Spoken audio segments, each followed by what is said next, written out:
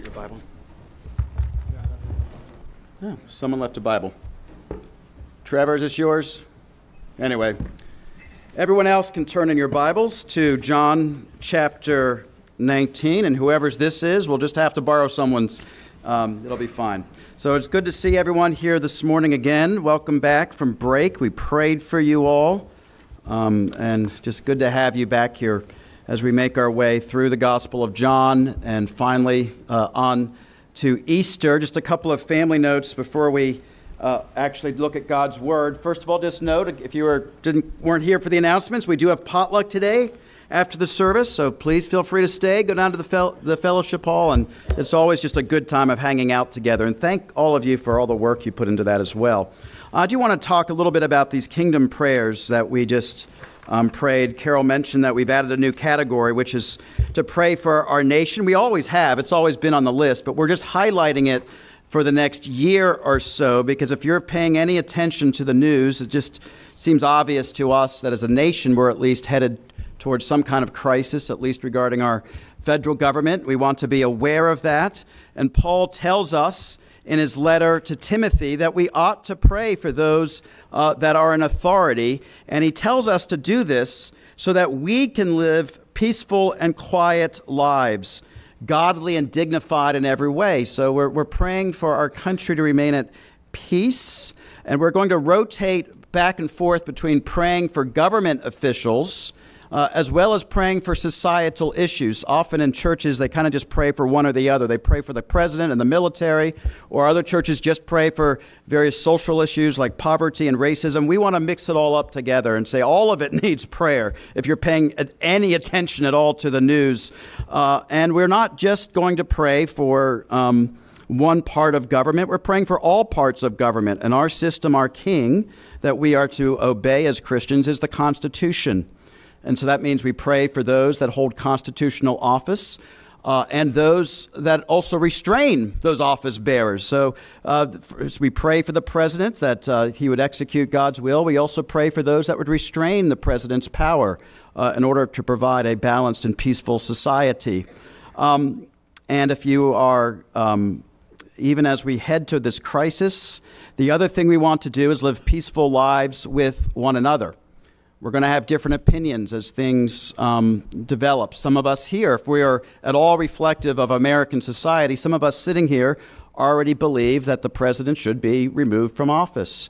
Others peacefully and lawfully according to the Constitution. Others support his policies, while obviously uncomfortable with certain aspects of his character. But either way, we pray for him, and we pray for those that are investigating him. We pray for peace to prevail and the rule of law, and so that the gospel can go forth in this country again peacefully, and that the church would remain godly and united, remembering that we unite around a gospel of grace and Jesus Christ as king and not any political party of earthly origins.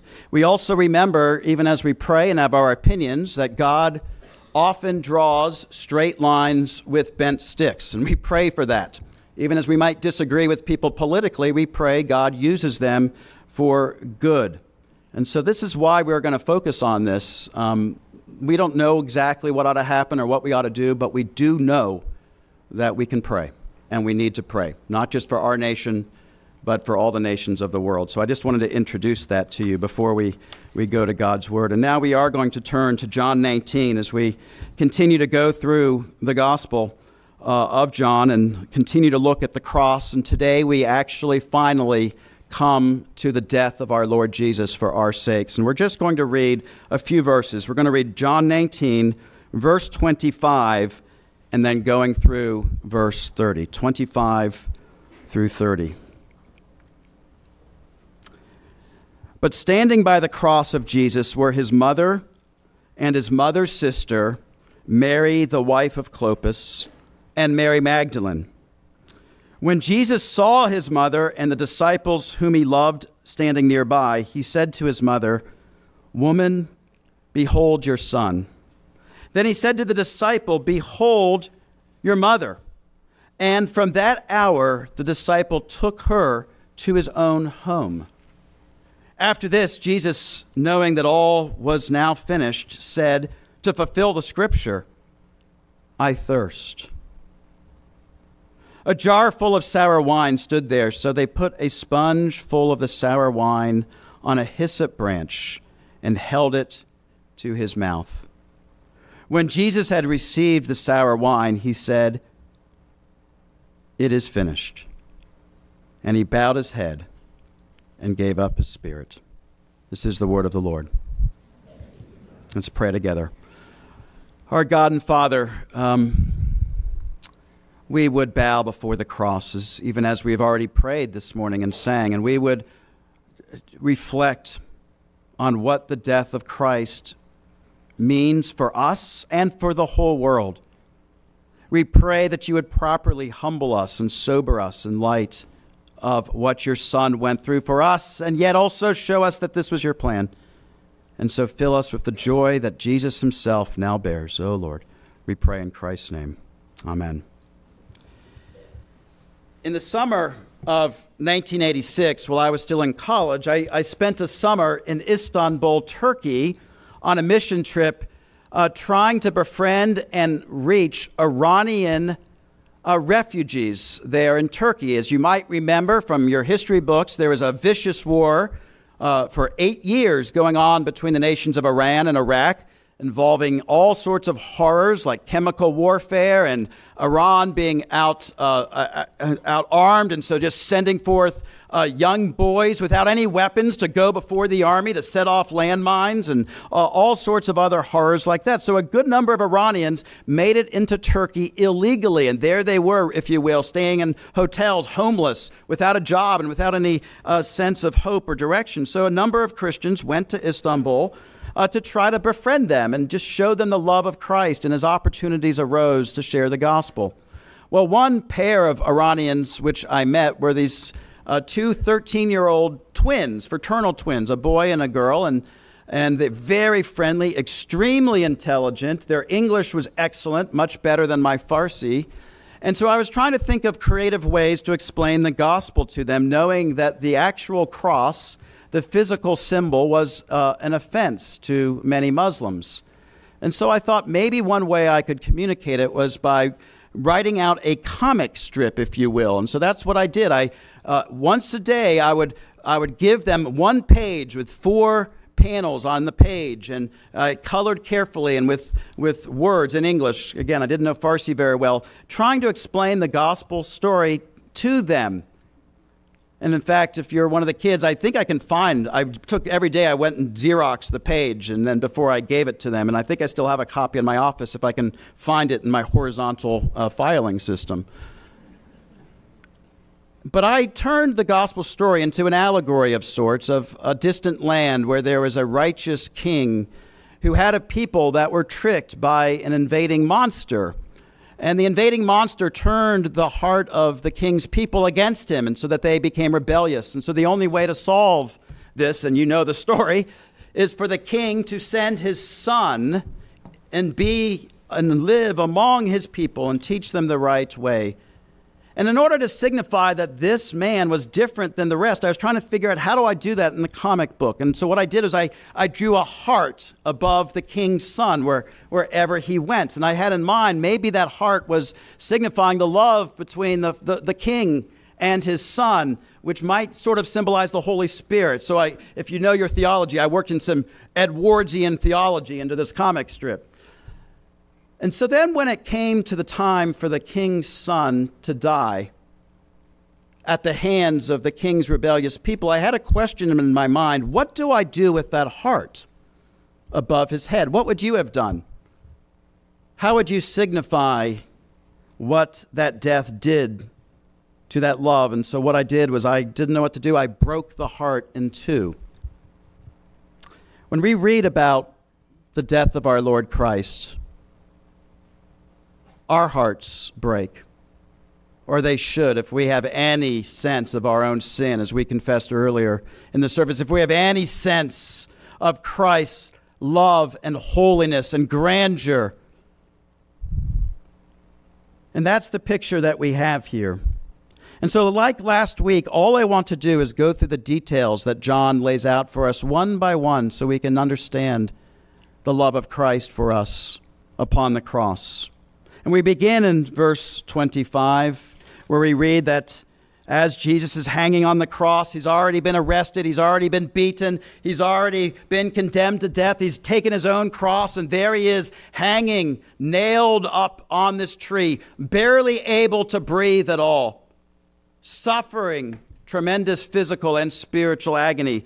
We read that standing by the cross of Jesus were his mother, and then these three other women standing there. And we also read that John was there. We read this in verse 26. John uses that little nickname for himself, the disciple whom Jesus loved.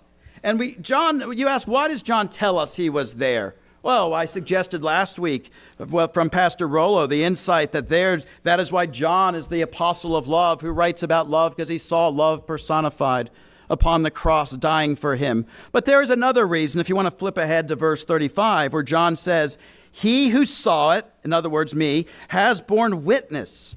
His testimony is true, and he knows that he is telling the truth, so that you may also believe. John's saying, I was there. I'm not bragging about it. I was there, though. I saw these details, and I'm writing them down. But the main people that were there at the foot of the cross, John wants us to be very clear about this. We're not the apostles. We're not the men that Jesus had raised up to lead his church, but these faithful women. Now, we don't know much about them other than they were there, except the emphasis is on Jesus' mother being there, the Blessed Virgin Mary.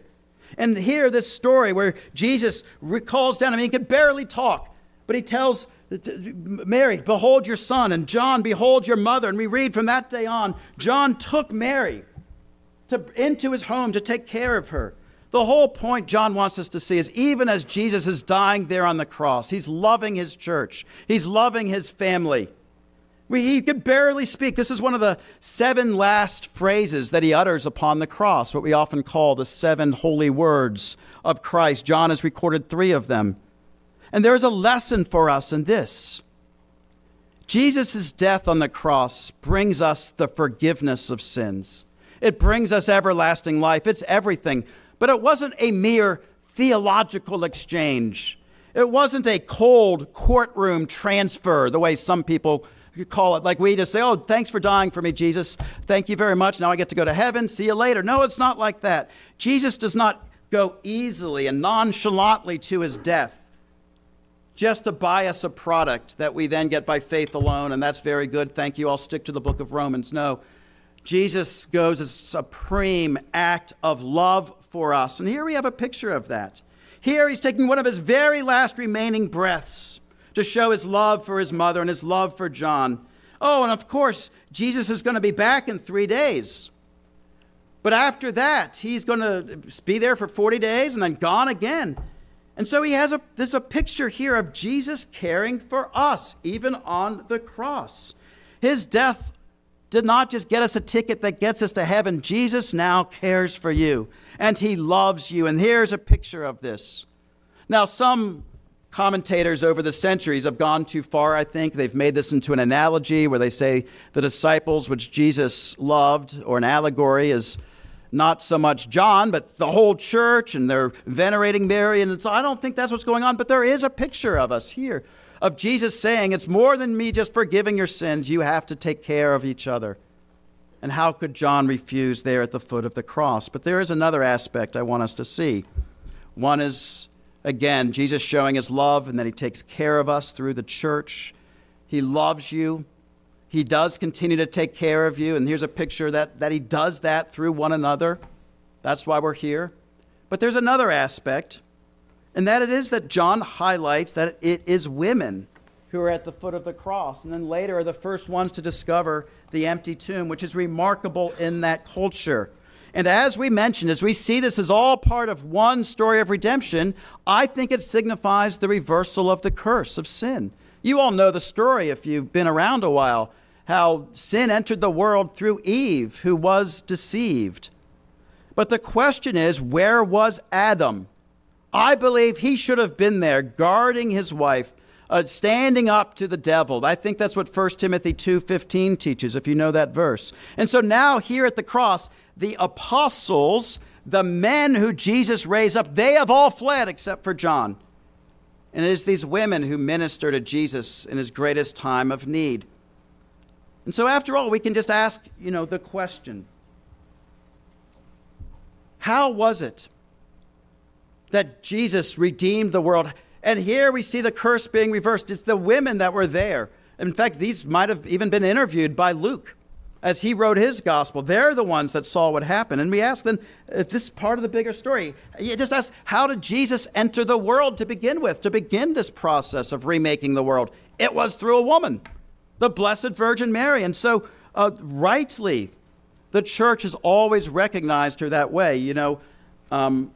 I heard a famous preacher say recently, as he was speaking to a group of men and trying to get them to man up, he says, whenever God wants to get something done, he does it through a man. And I thought about that, and I said, oh yeah, except for redeeming the whole world, in which he comes through the womb of the Blessed Virgin Mary. And so rightly, from the beginning, the church has always recognized that there is, besides the Lord Christ, there is one person who is more blessed than all others. The woman who got to bear God himself in her body, the Blessed Virgin Mary. And here she is, watching this son whom she herself bore and gave birth to, watching him die in agony upon the tree. She could be nowhere else. You see that she has to be there to be witness for how God is remaking the world. And so that's why later in the New Testament, in a very sexist and misogynist culture, we see women given places of honor and respect in the church as a counter society. And so we read about Paul's co-workers in the gospel. We read about women like Nympha and Apphia and Junia and Phoebe and Priscilla and Euodia and Syntyche and Mary and Tryphania and Tryphosa and Lydia and Chloe and Lois and Eunice. Did you know that there were that many? Now it is true that even as these women are, in the New Testament's very clear, it is true that is all in the context that the scriptures are also very clear that men are to publicly lead and teach in the church, that elders and pastors are to be men. And you say, well, why is that so if we are all equal in Christ? Well, this is not a sermon for that, obviously. But it's because two reasons, I think. One is to reinforce and reflect the male headship in the home, which was part of the original creation order before sin kind of messed that all up, you see. And so as the husbands are to be leading servants of their wives, so the church should reinforce and reflect that. But more than that, I think it's also part of reversing the curse, that God would actually raise up godly men by his grace that would do what Adam failed to do with God's help. That we would then lead and guard and take the hits and be on the front lines, not so much as a duty of prestige and honor. That's not what it's about. But as to fill our proper role as servants. It's what Jesus says, if anyone would be great among you, let him become a servant of all. And he says, for even I, the Son of Man, came not to be served, but to serve and to give his life as a ransom for many. And so Jesus is our head. He's the king of the church. And so he infiltrates the men he raises up to be servants like him. It's reversing the curse, because that's what the curse did. It kind of messed things up between men and women. We're always blaming each other. So here's the thing. I really think this is a picture of this here at the foot of the cross. It's not that men and women are competing with each other for power. And John saying to Mary, I'll do 50, you do 50. No, it's together in their own roles. They build one another up properly. It's restoring the harmony of creation. I do think we see that picture here. Now, even as I'm preaching this, that men are to lead, to build up and encourage others. I'm not sure I've always done this well myself, either in my marriage or the church. I'm not sure I've always led my sisters like I should or respected them as well as I should. I'm still learning. I'm maybe not as bad as that one preacher on the internet I heard, But the point is that sin disrupts and alienates, and the cross restores us to our proper roles. And so you may think this is all far afield from the cross, but I think John includes this story for a reason. That the cross doesn't just forgive our sins, it heals relationships. It restores harmony as the Holy Spirit works through his church. It brings us together, loving one another, taking care of one another. I mean, why don't they just write straight theology here? Why is John getting distracted by himself taking care of Jesus' mother? It's because that's part of what Jesus came to do. That he'd raise us up to be servants to one another, to reflect his love. After all, as John sees love dying on the cross for him, how could he say no to sharing some of that love with others? And so, this is what we aim for, we ought to pray for, and here we have a beautiful picture of this, even as Christ hangs on the cross. So now let's move back to him. After all, he is the main event. His dying on the cross is what makes all of this possible, which breaks down walls between us, which humbles us. And so now we look at verse 28, and here we read that after this, you notice the transition there. After this, Jesus has taken care of this, knowing that the church is going to continue after his death and ascension. After this, knowing he'd done everything, knowing that all was now finished, he said, to fulfill the scripture, I thirst. This is one of the very last things he says. It's just one small word in Greek, but it's full of meaning. I thirst. That alone is heartbreaking. Here he is, 3 hours upon this cross. Again, having already been beaten and humiliated, barely able to breathe. Here he is, the God who made the oceans, the God who made the rivers, the man who came to the woman at the well in the desert in Samaria and who tells her that I give living water. And then he goes on to tell her, whoever drinks the water I give them will never thirst. Indeed, the water I give them will become in them a spring of living water, welling up to eternal life. That's what Jesus gives us. But here now, Jesus is saying, I thirst. Jesus became weak and thirsty in our place so that we may drink our full from him. He takes our place. Have you ever felt spiritually thirsty? Have you ever felt worn out and just wiped out? Well, then come to Christ who took that place for you. He thirsts also, and more than you ever will. And so come and let him be that spring of living water for you. But notice also how John makes clear to say that Jesus said this very simple word. Why?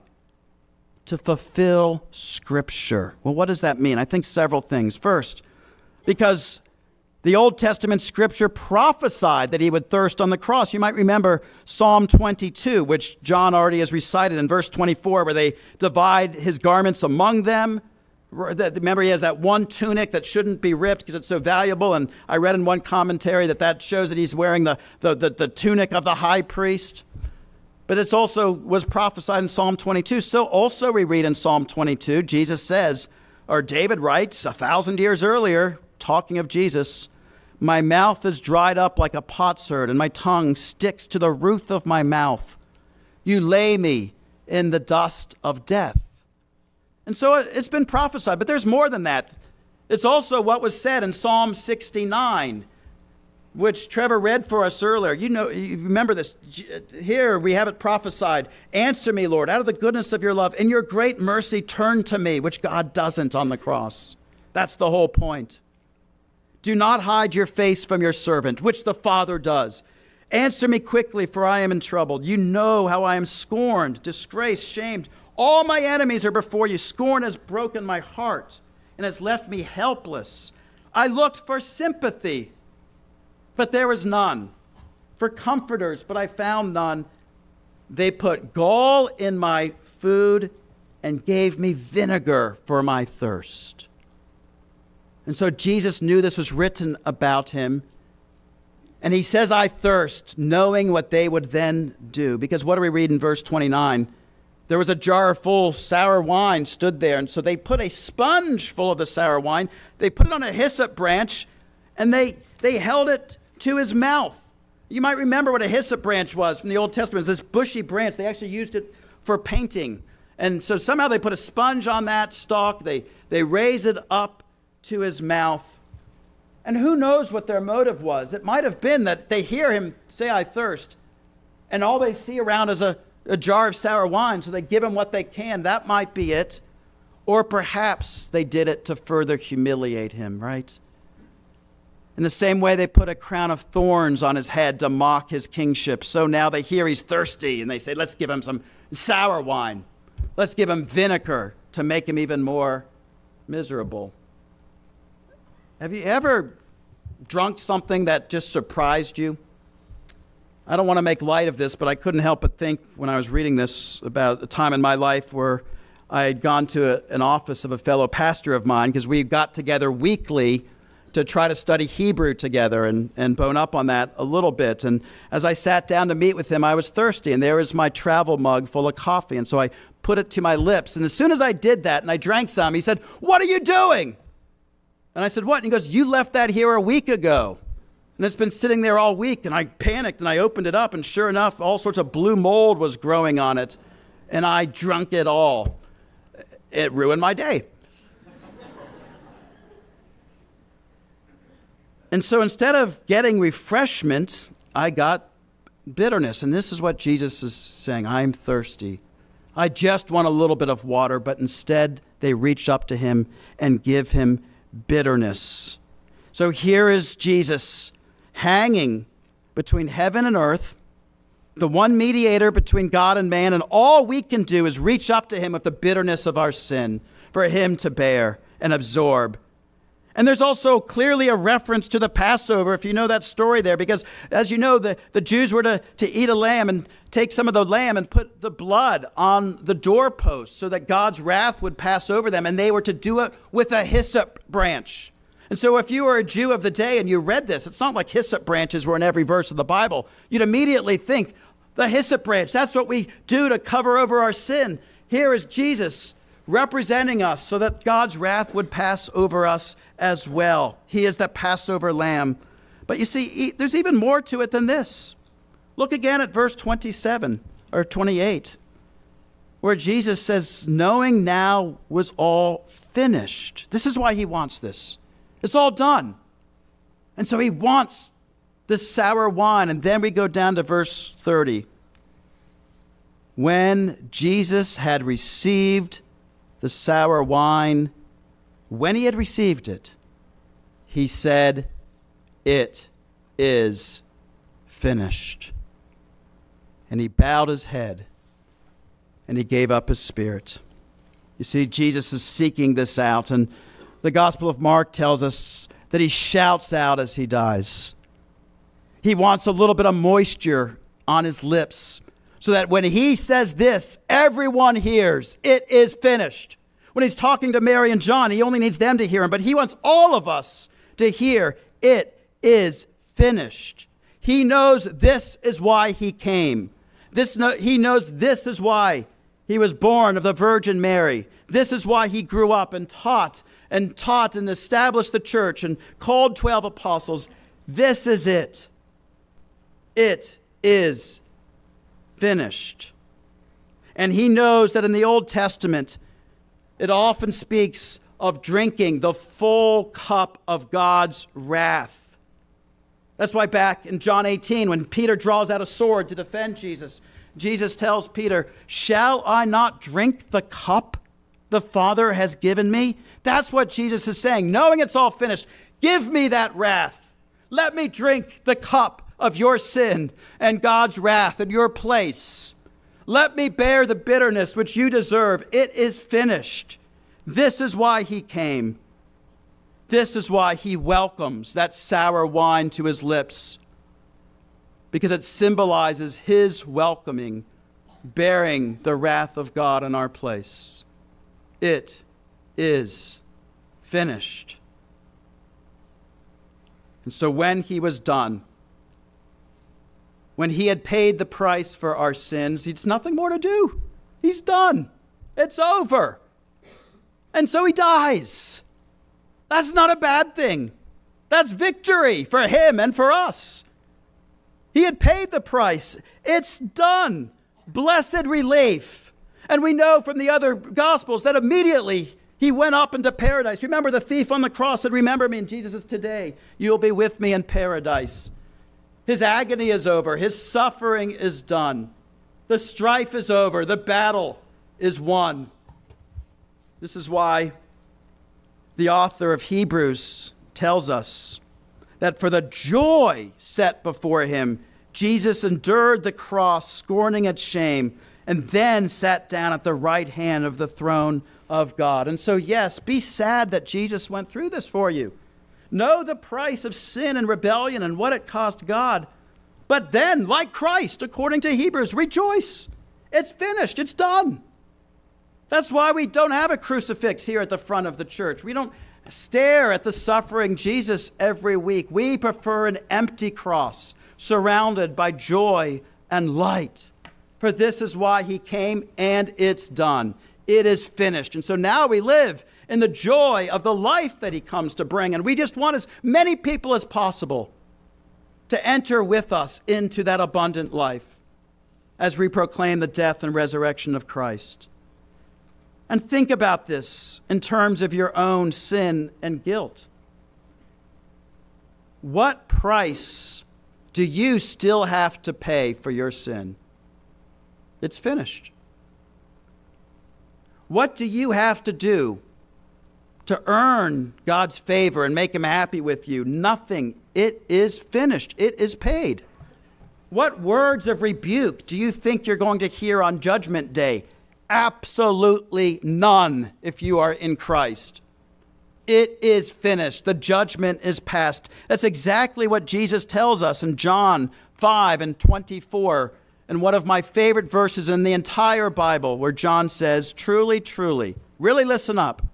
I say to you, whoever hears my word and believes him who sent me has eternal life.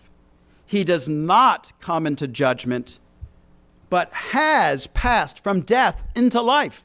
That's already happened for you. If you are in Christ, if you trusted him, you do not enter into any judgment at all. Jesus bore it for you. It is finished. Jesus was found guilty in your place. But because Jesus was not actually guilty or sinful, as we read earlier, but because he was perfectly holy, then when he dies, even though he didn't need to, then death is defeated in him. And 3 days later, he rises in the body. And that's what we celebrate at Easter. That's the joy that we live in now. So do you see this? Jesus broke death. Right? We talk about breaking all sorts of things. People break cars and break the internet and all sorts of things. Jesus broke death for you and for everyone who clings to him and is part of the new humanity he came to bring. And everyone who wants to know God, everyone who wants to know their Creator and wants to live with him forever and humbles themselves to seek him out, they will find God in Christ as the Holy Spirit draws them and they hear the gospel proclaimed. Remember what Jesus told Martha in John 11. I am the resurrection and the life. Whoever believes in me, though he die, yet shall he live. And everyone who lives and believes in me shall never die. Do you hear that? If you believe in Christ, you shall never die. You just get rid of this old thing. But your soul continues to live. That's why it's proper to say that believers pass away into glory. It's not a mere euphemism. It's actual reality. It is finished, Jesus cried. The wrath of God is past. His agony is over, and our salvation won. And then we're going to go on next week to read how they made sure Jesus was dead, and then how they buried him. And then we go to Easter, where we celebrate the result of all of this. But in the meantime, today, as we reflect on his death, do you see how the gospel can be summarized in those three simple words? It is finished.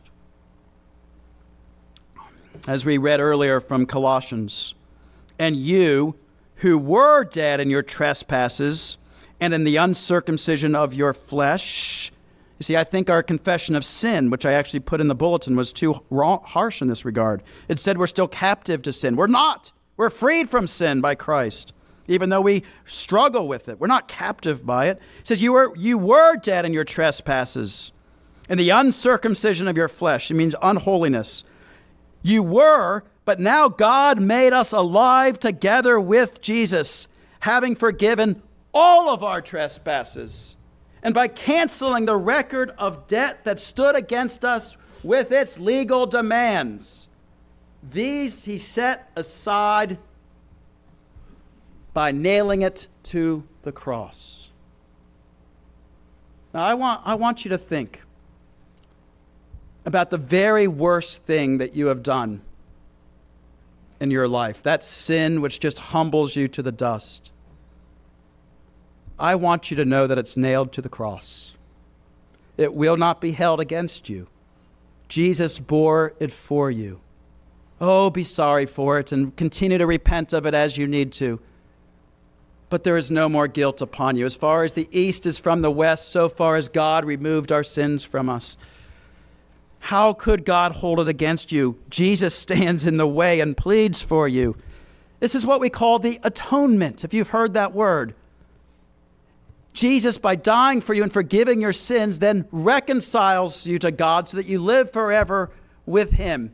Even in the English, where that word comes from, the etymology of that word. I'm trying to avoid fancy words, but there you go. Where's that word come from? It really does mean bringing us and making us one and united to God. At one mint. Atonement. That's what the cross has done for us. I remember years ago when I was just starting off in ministry, I was in Cincinnati at a ministers' gathering, and I remember listening to one minister kind of complain about his work. He was a chaplain, and so that meant he got to go preach in a number of the churches in his denomination. And he told us that he really did not appreciate going to a particular African-American church to preach because, he said, they sang about the blood too much. And he was not into atonement theology. Oh boy, I wish that I had had the guts to say to him, you're not into atonement theology. Are you into being saved? Brothers and sisters, atonement theology is our life. It's our salvation. It's that Jesus did it all so we wouldn't have to. It brings us life and joy forever. Because without the cross of Christ, we are all lost. We would have to try to make up for our sin ourselves, and we cannot do that, and we do not have to, because God made it up for us. And if Jesus' blood is divine, as we confessed earlier, and it is, then just one drop is enough to forgive all of our sins and all of the sins of the whole world. But we don't just get a drop. As we'll see next week, Jesus' blood pours out for us as a fountain of life. He didn't just come to forgive our sins in a cold courtroom thing, but to then give us abundant life. Because here's the thing. We need to sing about the blood all that we can. I don't think we could sing about it enough. But then as you've received Christ, he doesn't just leave you alone. He then moves into your life as that living water, and he changes you. And he makes you want to be like him and pick up your own cross and follow after him in that great struggle of the Christian life, that great wrestling match that we call faith. Jesus forgives all your sins, but then he comes and he changes you and comes to live in you. This is the abundant life he came to bring. So do you remember that comic book I drew for those Iranian teens? And I still pray for them now and again. I hope I get to meet them again up there. And how at the king's son's death, I drew that the heart of God was broken. Well, I remember sitting in the apartment where we were staying, crammed together, about 20 of us, and living in like a 3-room apartment. It's missions work.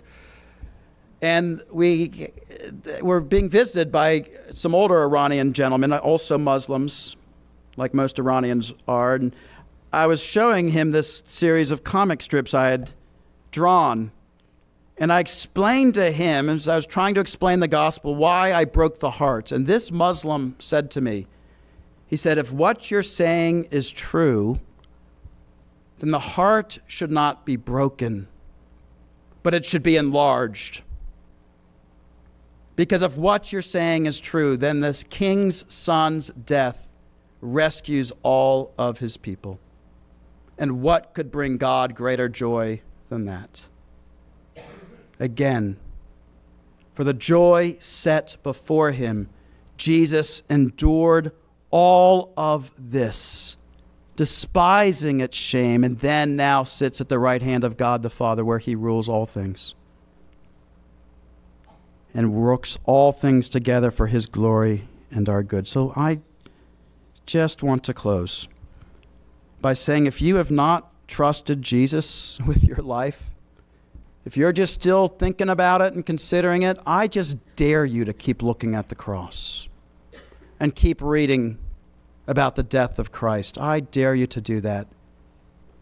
And just see if you can look at the face of God and not give your life to him and follow him.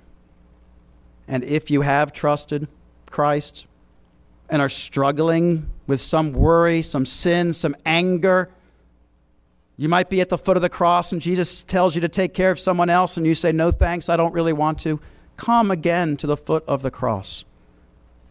Look at what he went through for you. Know that he did it out of joy and to give you this joy. And then let that love fill you. And then let him use you until, like that thief on the cross, one day you'll be with him in paradise. Let's pray. Our Lord God, we can hardly pray and think and sing about the blood too much. And yet we thank you that it's not just blood of agony, it's the blood of joy, it's the blood of life, it's the blood of salvation, that we are baptized into water, not into blood, for our Lord Jesus bore the death we deserved. And so we pray not only that we'd all receive that and get to live forever, but that we would live out of that Christ's atonement would flood into our lives, that we would be instruments of peace and reconciliation in this broken and hard and difficult world. Oh, Lord, we are too weak for these things. That's why we're praying.